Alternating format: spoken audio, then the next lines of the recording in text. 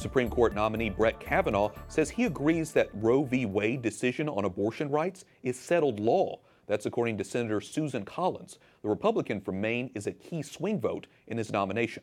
Capitol Hill correspondent Jason Calvi joins us with more. Jason? Wyatt, Senator Collins and Judge Kavanaugh met right here on Capitol Hill. She supports abortion and has promised to oppose any nominee who's hostile to Roe v. Wade.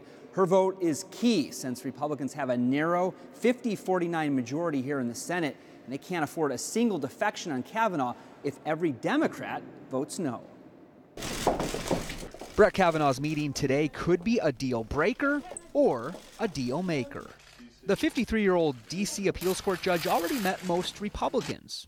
Today he's huddling with undecided GOP Senator Susan Collins of Maine. Nice to meet you. Collins says during their 2-hour meeting, they talked at great length about Roe v. Wade. Judge Kavanaugh and I had an excellent session. It was very productive. It was very informative.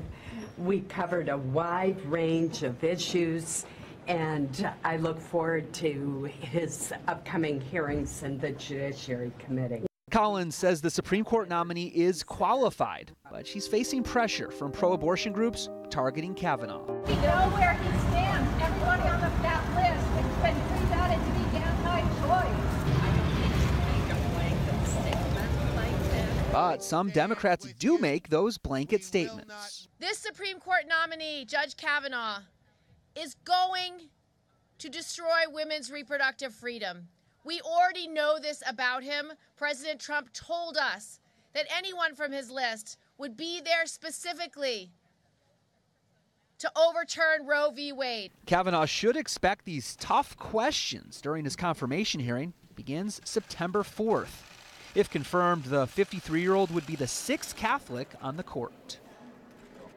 Kavanaugh is expected to meet later this month with Senator Lisa Murkowski, Republican from Alaska.